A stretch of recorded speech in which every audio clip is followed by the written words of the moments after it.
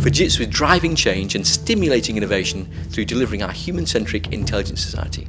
We're spending over $2 billion a year on R&D to deliver that very vision in every facet thereof. And it's doing that and creating that R&D, we're now then working to our brand promise, which is not just creating product, but it's taking that R&D and shaping the future with our customers. Our brand promise of shaping tomorrow with you is at the very heart of our culture, and that differentiates us from the majority of other companies, because truly making societal change with our customers for mutual benefit.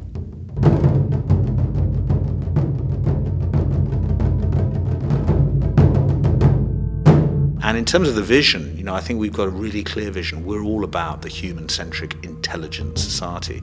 We want technology that's really harnessed by individuals to enable them to achieve whatever it is they want to, so that technology is the real enabler. I think when you place that in the context of the huge social changes and macroeconomic changes we're seeing in our world, with the changing nature and pattern of work, with the change of people's lifestyles, with the emphasis on healthy living, with an aging population, all these big social changes in the world can help be enabled by a company like Fujitsu.